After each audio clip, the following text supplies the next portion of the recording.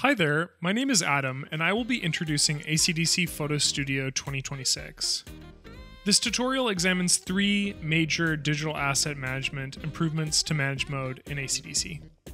These features are available in all three versions of the product: Home, Professional, and Ultimate. Let's cover tab options, the homepage, and multi-threading in the Activity Manager. We've expanded upon our Manage Mode tab options.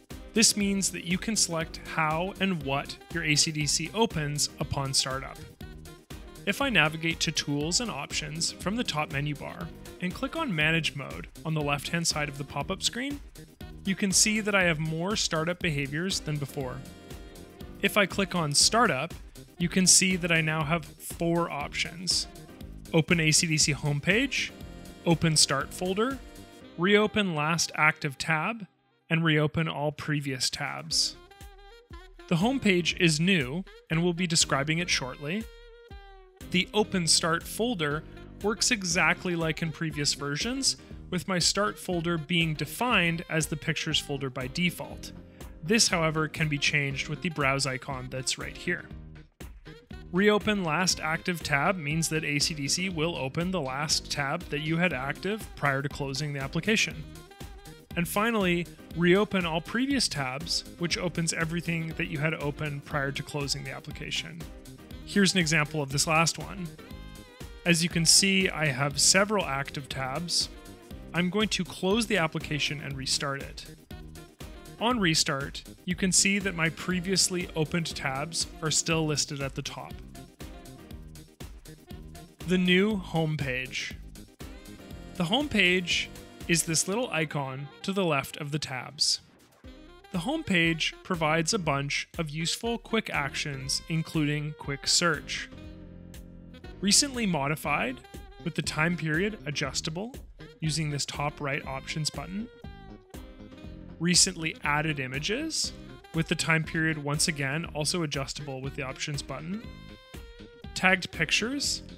This opens all images with tagged metadata status.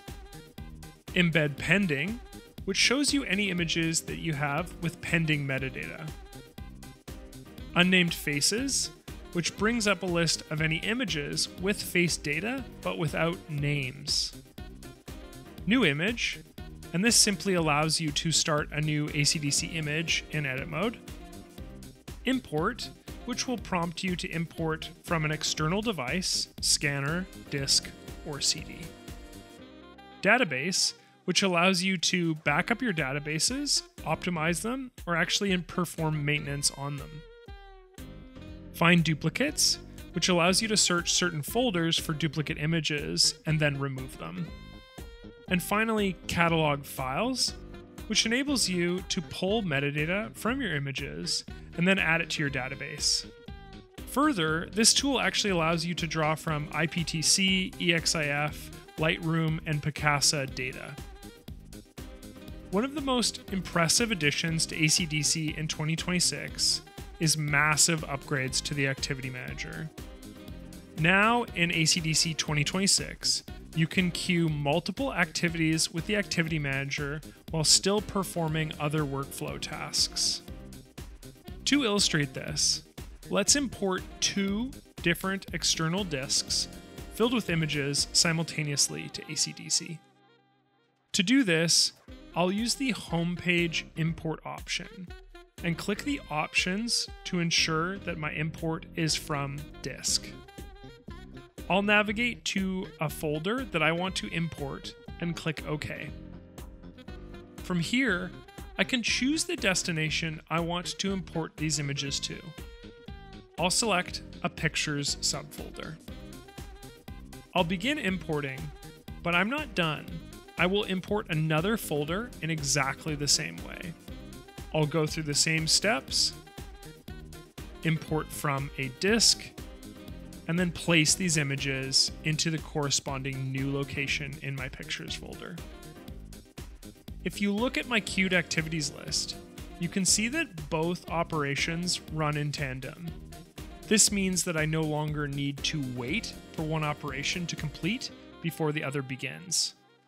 This is called multithreading, and it will vastly increase your workflow capabilities.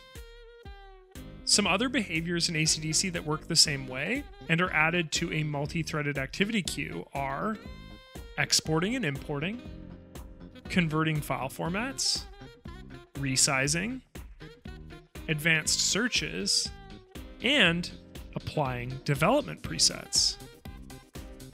Now that these tasks are about done, let's apply a development preset to them.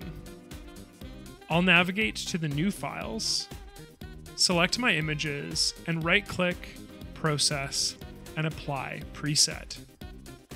That action will begin in the background, and meanwhile, I can navigate to another mode and carry on with my workflow.